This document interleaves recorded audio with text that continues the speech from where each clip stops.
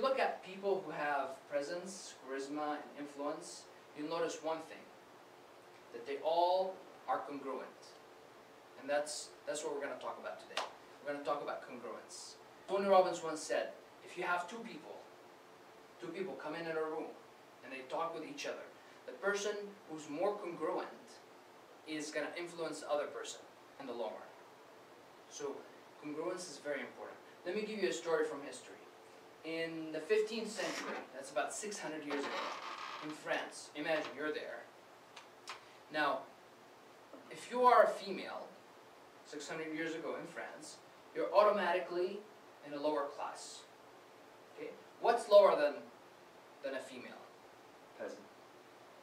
There's one step, a child. Okay. So if you're a female who's 16 years old, then you're less than a female. Who's less than a 16-year-old female? A peasant. You got it, right? So basically, the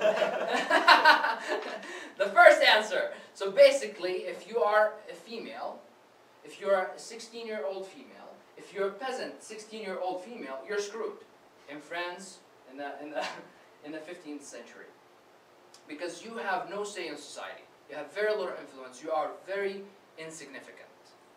Now, that's true except for one 16-year-old girl who was a peasant and was very poor, wasn't educated. Her name is Joan of Arc. You've probably seen the movie. Okay? And it's a true story.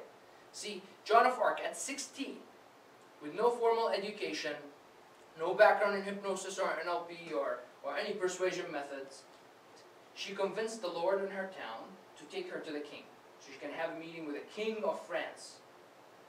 Okay? The King of France. She met with the king. She persuaded the king to wage battles against the British. This is a peasant, a 16-year-old peasant girl. So, and she persuaded the king to accompany the armies that are going to go to the battle. Then she persuaded the army general to put her in command of the army.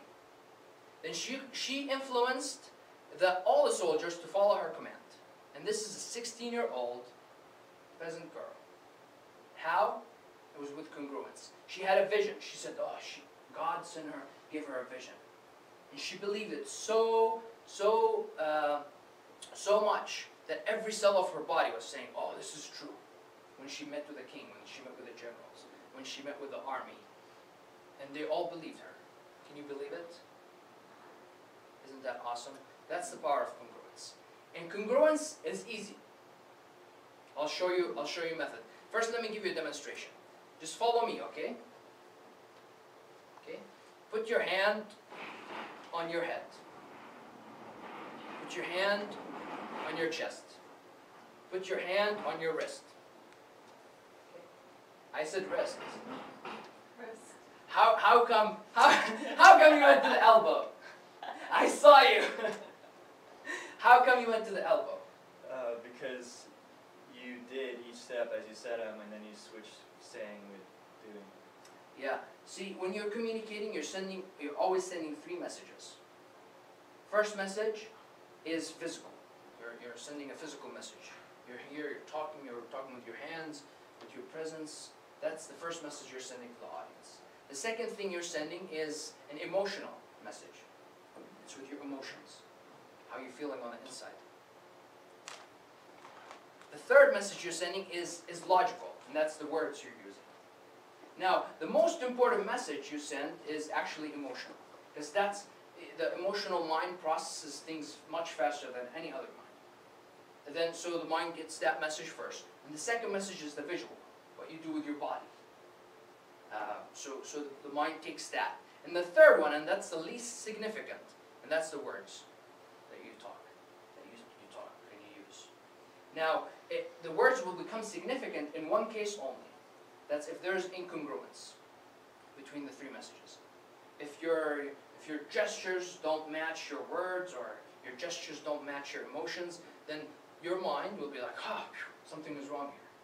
There's something wrong. Pay attention. And you normally wouldn't trust that person. But if everything is congruent and going in the same direction, then you will believe that person. Like, wow, that's true. That's honest, right? So here's how you're gonna practice. You're gonna practice this up here. The first time you're gonna do it, I want you in the first warm-up speech, I want you to exaggerate it. I want you to use motions and move your whole physiology when you're talking, and exaggerate it, push the limits, so it becomes part of you. That over time will develop congruence in you. Make sense? Yeah. Make sense? So imagine what a 16-year-old can do. She can influence nations. Now imagine what you can do.